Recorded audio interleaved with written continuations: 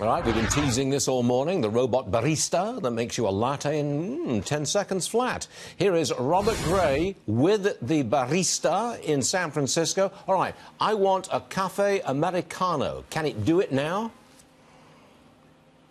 Absolutely. You know, we've just placed your order with Gordon. He is the nation's first robot barista here at Cafe X in San Francisco. He's going to work there, and it's all about efficiency here, Stuart.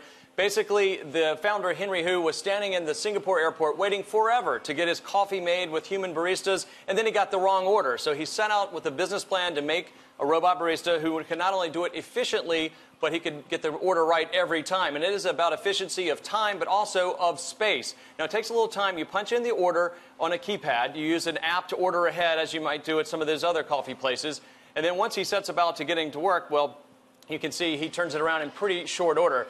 Basically, the company, Stuart, looking to put these in underserved areas. We're thinking hospitals. They're opening one in San Francisco International Airport in the terminal there. And we're going to have the coffee coming up here in just a second. Well, that wasn't very fast, A. B, what is that thing doing? It looks like it's kind of doing a dance of some sort.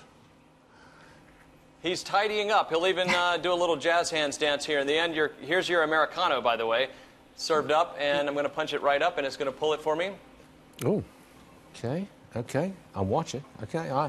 And I think if you go for, obviously different drinks take a little bit different time.